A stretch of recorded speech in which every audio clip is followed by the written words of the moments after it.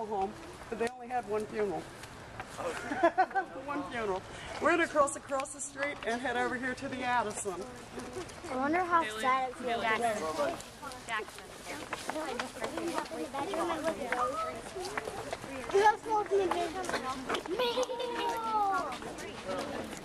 Oh, really? A horse? Caitlin. Horse. Yeah, they always have those characters.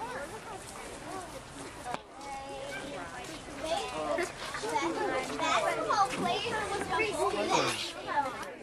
Basketball player was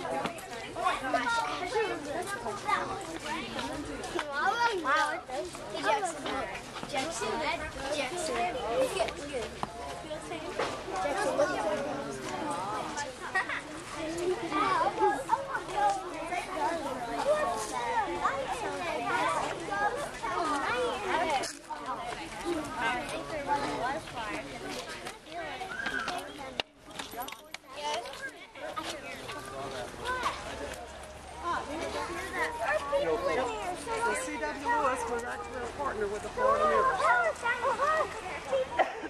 That Mirror's a really interesting story that happened recently. Have you heard the recent story about this one? No. This is real fun. It is a bed and breakfast now. Addison.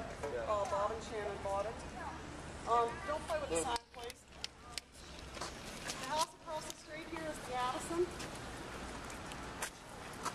The Addison was built in 1876 for the Simmons family.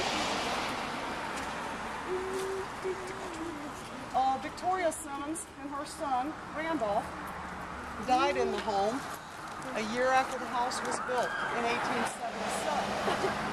In 1877 was the year that we had the yellow fever epidemic. The population on the island during the time was 1,500 people. 1,100 came down with the yellow fever. 5% died from it.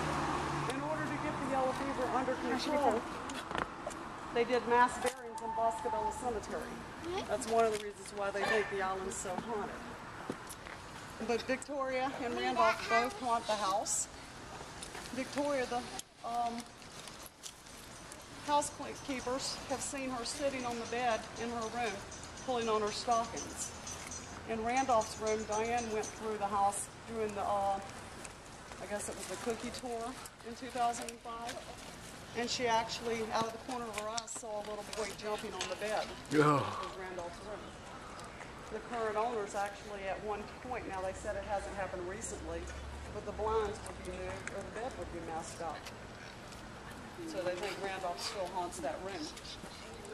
But here, 2 weeks ago, the current owners got a phone call from his neighbor across the street here. She wanted to know what kind of party he was having in the house. He said, I ain't having no party. She said, well, you got music and people dancing on the upstairs balcony. He says, no, I don't even have any guests in the house this weekend. She said, well, there's a party going. She's clearly saw